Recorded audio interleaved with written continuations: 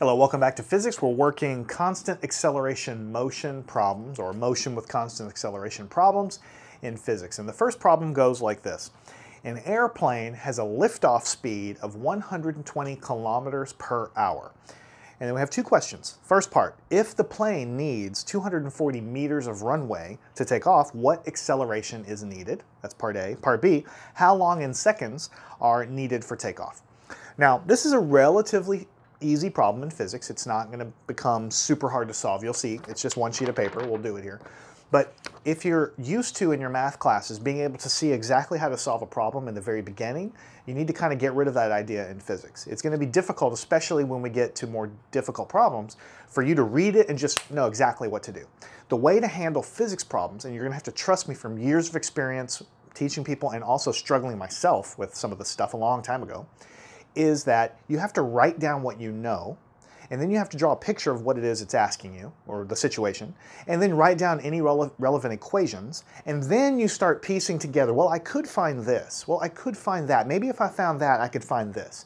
It's like a puzzle. It's like nobody sits down with a puzzle and solves it right away. You put pieces together, and then the puzzle then becomes apparent, what it looks like, right? So that's what we're going to do here. The very first thing we're going to do here is we're going to write down the relevant equations. We've already talked about all of these equations before in detail. What I'm going to do for every problem is I'm going to write the equations down. That's going to do two things. It's going to teach you that you need to write the equations down with every problem you solve, and it's also going to help you memorize the equations, because we're going to write them down every single time. And I've done this on my own paper. Every time for every problem, I write down all of the relevant equations. There's only 3 of them for motion with constant acceleration. The first one we've already talked about. We've already talked about all of these. The displacement from your starting point, right, or the total displacement is the initial position plus v naught t, the initial velocity times the time, plus 1/2 times the acceleration times the time squared. We've already talked about what these terms mean in previous lessons. The next equation that's relevant is the final velocity of the motion is going to be equal to the initial velocity plus the acceleration times the time. That's the second equation. And then the third equation is the final velocity squared is equal to the initial velocity squared plus 2 times the acceleration times x minus x naught. So basically, x minus x naught is the total displacement from the starting point. How far did I go after I've subtracted the starting location? Most of the time, x naught is 0. Most of the time, both of these are 0. In fact, in this problem, we're going to find out that this is 0. So this is the displacement from the starting position. All right, so you need to write them all down. In fact, this third equation really comes from combining the first 2 equations together. But the third equation is really useful because it lets you find like the acceleration or the displacement or whatever when you don't know the time. You don't know how long it takes for the motion to happen. Notice there's no t anywhere in this equation. The first 2 equations have time. The third one does not. So if you ever have a problem, it doesn't give you any time information, it might be a case to use that third equation. Which equation you use just depends on what you have been given. So in order to go farther in that direction, we need to write down what we've been given. Now we read the problem and it says an airplane has a liftoff speed of 120 kilometers per hour. All right, and it tells you in part A the runway is 240, or it needs 240 meters of runway to take off. So right away that should tell you there's a problem, because the speed, the velocity, is given as 120 kilometers per hour. Kilometers is not the unit we want to work in. We always want to work in meters. And we definitely don't want to work in something per hour. Hour is not the unit we want to work in. We want to work in seconds. Meters, seconds, and kilograms. If your problem doesn't have meters, seconds, there's no mass here, so there's no kilograms. But if there was a mass, it should be in kilograms. In this case, we have meters, and we have seconds, and we have kilometers, and we have hours, and that's just not going to work. We have to convert kilometers per hour to meters per second. That's the very, very first thing we're going to do. Even before I draw a picture, I know I'm going to have to convert that. So let me do it. The very first thing I'm going to do is I'm going to write down 120. The unit is kilometers per hour. So you write it as kilometers per hour. Now ultimately, we want to get to meters per second. So the first thing I'm going to do is I'm going to work on the kilometer part. I know that 1 kilometer is 1,000 meters. And I write it like this because kilometers cancel with kilometers. Now I have meters per hour if I were to do the multiplication. But I don't want hours, I want seconds. So I'm going to write that 1 hour is 60 minutes, because I just remembered that. And I also know, because now at this point hours would cancel with hours, so if I stop here I have meters per minute. But I don't want that. I know that 1 minute is also equal to 60 seconds, right? So that minutes cancels with minutes. And now If I multiply 120 times 1,000, and then, of course, I have times 1 up here, but divide by 60, what I'm going to get is going to be 33.33 meters per second. So the problem could have been stated, an airplane has a liftoff speed of 33.33 meters per second. If the plane needs 240 meters runway to take off, what acceleration is needed? All right, obviously that would have been a simpler problem, and they try to trip you up by giving you the wrong units. So the first thing you should do is convert all your units to the proper units, and then the next step is we're going to write down what we know. But we're not just going to start writing numbers. We need to draw a picture so that we see what actually is happening here. So what we have here is a situation where, and you're going to have to forgive me because I'm not an artist.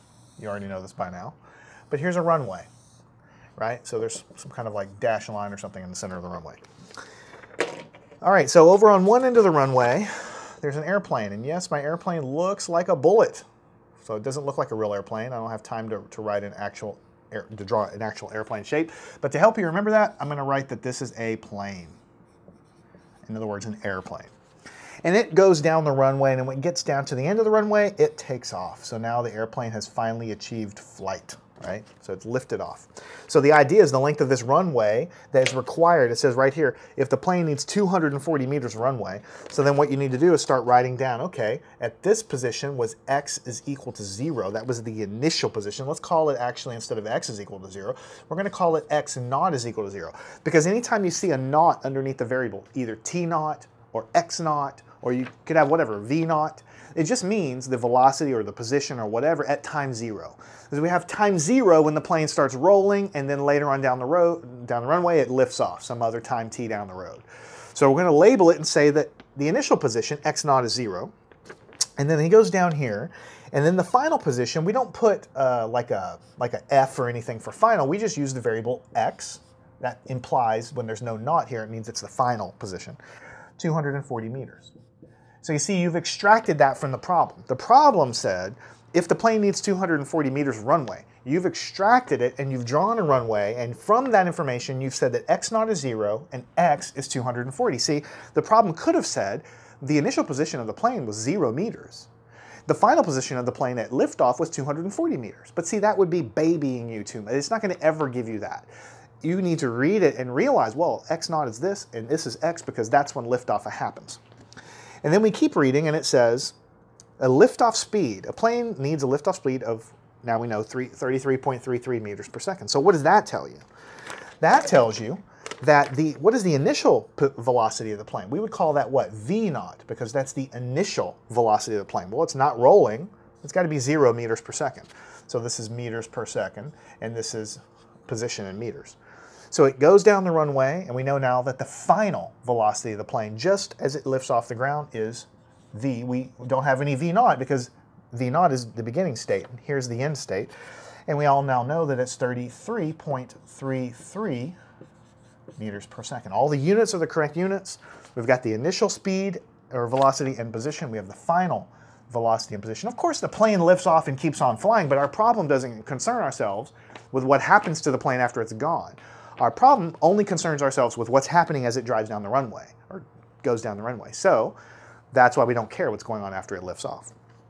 So if you really want to get explicit about it, you could even draw yourself an extra 240 meters kind of label here. It's already implied. It's already basically telling yourself it's 240 meters, but this could help you. So anyway, we have a picture. And so now we need to, at this point, look at our equations and figure out, okay, what do we know, which this is what's given to us. This is all we know. And what do I have to work with as far as equations go? What I'm trying to find out is what acceleration is needed given this stuff. So I start looking at this and I start saying, okay, I'm going to look at this equation first. Can I find the acceleration? Well, there is an acceleration in here.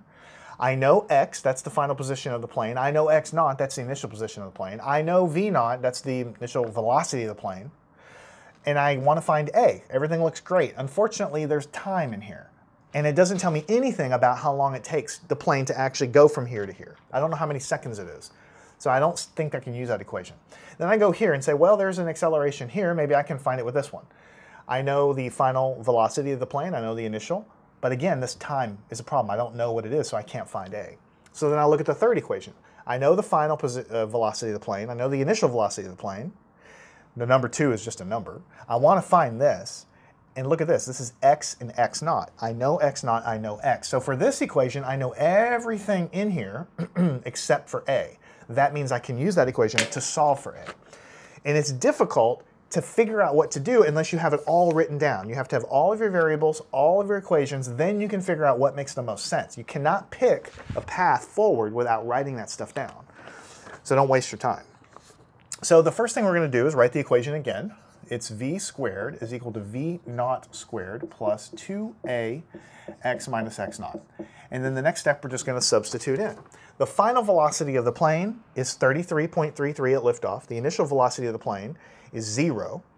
So we're going to write this down. It's going to be 33.33. It's going to be squared equals, this is 0, that's its initial velocity squared, plus 2, that's a number, a, that's what I'm trying to solve for, and here I have x minus x naught. X minus x naught means the final position minus the initial position. In other words, it's how far I traveled. So I know it's 240 meters. You see, because the initial position happened to be 0 in this problem, or I took it to be 0, and then I knew that the final position was 240. For some problems down the road, your initial position won't be at 0. So this term, this x minus x naught term, is simply saying it's 2 times the acceleration times how far you traveled. From your initial position, how far away did you go? That's why you're subtracting them, right? But in this case, it's just 0 for the initial position, so your final is 240, and your initial is 0. So I suggest that you write it out all like this, and that way I know the initial position, I know the final position, I know all the velocities, and then I can move along. So 33.33, when you square it, ends up being 1110.89. This is going to be 0. And then all of this stuff is going to be what? 2 times, this is just going to be 240, right? So you're going to get 480 times the acceleration a. How do you find a? You just take this and divide by 480, and what you get is 2.31. What are the units? Meters per second squared. How do you know the units are meters per second squared? Because you have all of your velocities in meters per second and all of your positions in meters, and you know the unit of acceleration is distance per time squared, and since you're using those distances and those times, you know it's meters per second squared, so you circle the answer. That's the acceleration. So that means that when the plane starts, release the brakes at time 0, we need to accelerate at 2.31 meters per second. That's what acceleration is. That's how much speed I need to pick up every second in order to get to the end of the runway with this velocity.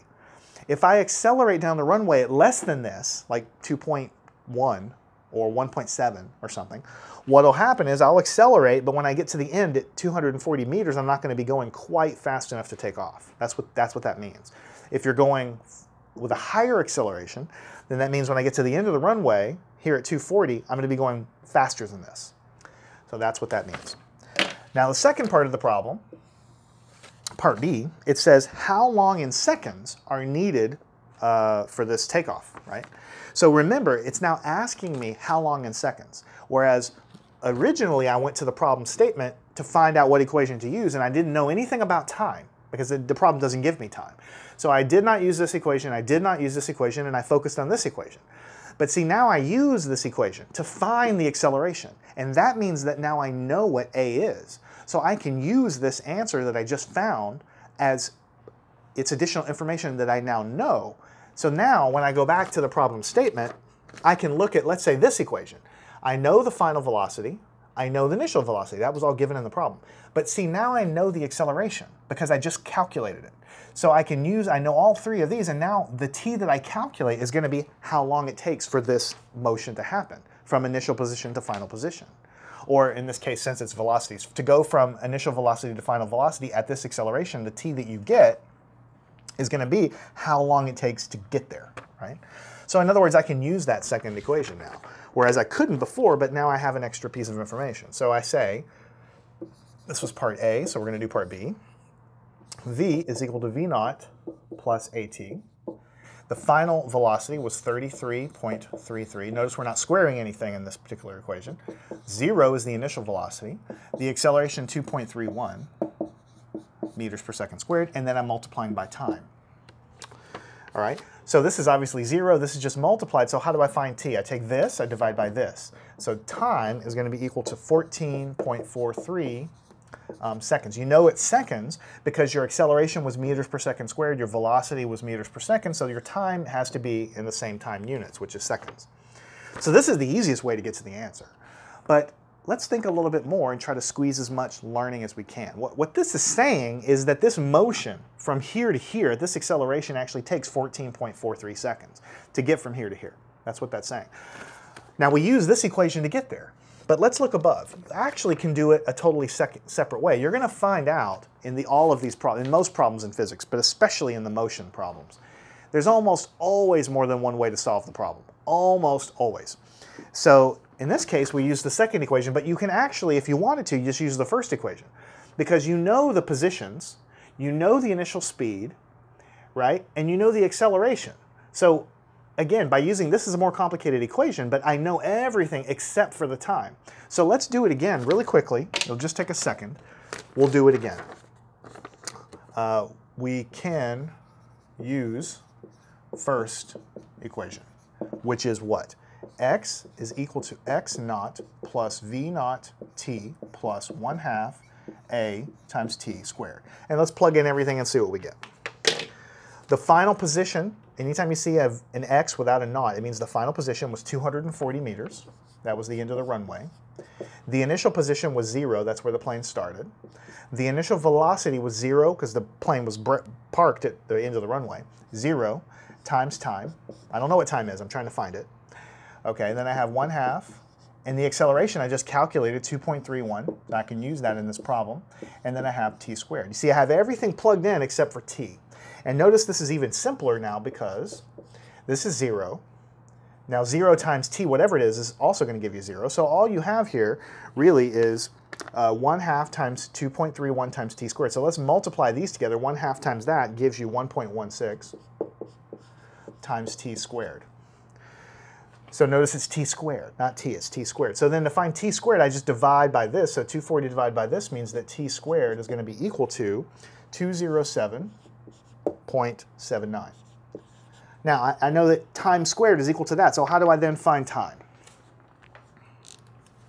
How do I find time? Well, the opposite of a square is a square root, right? So if I take the square root of the left, I'll get t, and a square root of the right, I'm going to get 14.41 seconds. I'm not even going to circle it because we're just doing it another way. And you might say, well, wait a minute, it's 14.41 here, and this is 14.43, but the reason they're different is just rounding errors. That's all it is. It's because when we calculated the acceleration way up here, the acceleration that we used was based on squaring all this other stuff and dividing, so there's a little bit of truncation of rounding here, and then I use that in this equation here, and so it's very slight difference in decimal points. But you can see to the first decimal place, they're exactly the same answer. So these are equivalent of one another. In other words, there's no right way to solve these problems. There's no one way to solve them. There's always multiple ways to solve them. And so I'm showing you, and I'll do that periodically, I'll show you that you can get the same answer another way, just to show you that there's not just one simple way. The other thing I'll say is those of you that remember algebra know that when you take the square root of both the sides of these, positive 14.41 is a solution when you take the square root, but also negative 14.41 also. So usually when you do a square root, you have to say plus or minus. Because if you have minus 14.41 and square it, you'll get exactly the same thing. So negative 14.41 technically is a solution to this. But what does negative time mean to you? What is negative time? Negative time in physics just means it's time before t0. So in other words, our plane started here at time 0 rolling. So that equation is saying, well, the end of the road happened at 14.41 seconds, but also there's another solution at negative 14.41 seconds, which is even before the problem started. It's a nonsense answer, is the bottom line. It's mathematically, sometimes you might get more than one answer if you have a square somewhere and you have to take a square root, but you always have to look at the answers and see what makes physical sense. Positive time makes sense. Negative time isn't going to make sense for any of our problems. So you just throw it away, and that's why I didn't write it down here. All right, that's it. Make sure you can solve this problem yourself. We're going to be doing a lot more of these, giving you a lot of practice, but it's a good first problem to show you how to do motion with constant acceleration in physics.